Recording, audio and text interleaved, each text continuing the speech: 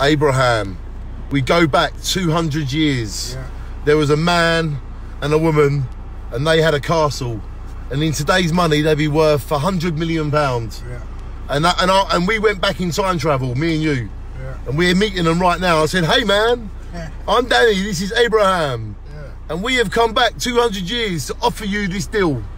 If you give us 95% of all your wealth, and we give you this car with unlimited fuel, would you give up more or less everything you've got just for something that we take for granted, but we've worked hard for, and we are privileged and we are grateful for having a car license, which I've had for 25 years? What do you think that answer would be, Abraham? They'll jump on it. They never go a few miles out of their village. Maximum they go from one village to the next. Some people lived all their life in one village and never gone out. So if they had the ability of getting a motor car 200 years ago, they would give up millions and millions and millions just for this simple privilege. Yeah.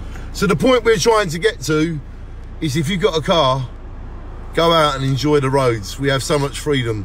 And if you haven't, then keep working and you will get a car. Because if you want that, you can have it. But it's much harder for the man from 200 years ago, because cars weren't even invented then. But guess what? It is 200 years later.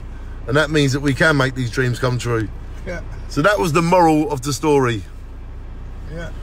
Abraham, we must shine. On. We shine on. And if you're from 200 years ago, you know that we're shining you on too. Love to all. Shine on.